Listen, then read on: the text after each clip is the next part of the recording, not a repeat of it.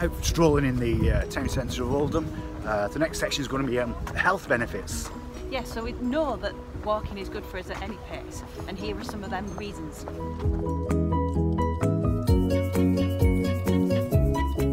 Walking is a great way to help manage your weight and reduce the risk of developing type 2 diabetes and other diseases. It also helps reduce the risk of developing cancers such as colon, breast and lung. It improves your flexibility and reduces the risk of osteoporosis. It increases good cholesterol and boosts the immune system. After a walk, you always feel better about yourself, so it improves your mood. It also reduces stress and anxiety levels. So, walking at any pace is good for you. But what about if you increase the speed a little bit, so you was walking at a moderate intensity or brisk? We like brisk. What we mean by brisk is that your heart will be beating a little bit faster and you'll be able to feel that.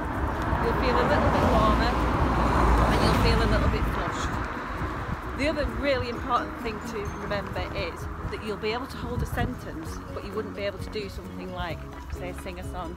So you're not going to get too puffed out? Not too puffed out, no.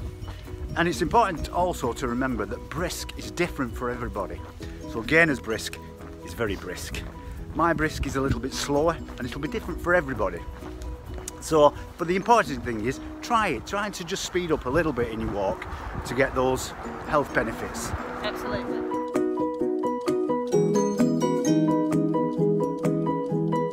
So here we go.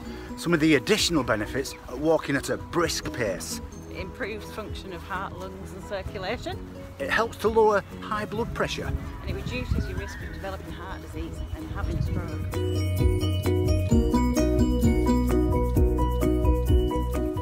So, just done our brisk section. Feel good now, I can still talk. Heart rate's increased a little bit, feel a bit warmer. I can still talk though, so that was nice. Now, how much is enough, Gainer? How much should we be doing? What the government recommends is that people do a minimum of 150 minutes of moderate, so that brisk intensity every week. If you can do more, but as a starting point, that's what we're aiming for. You don't have to do it all together. You can do a little bit one day, you can do a bit more another day, or you can do 10 minutes 3 times of the day. It's up to you.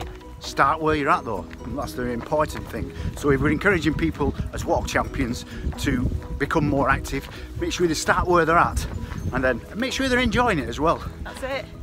Got to be enjoying it. And they will do. It's great.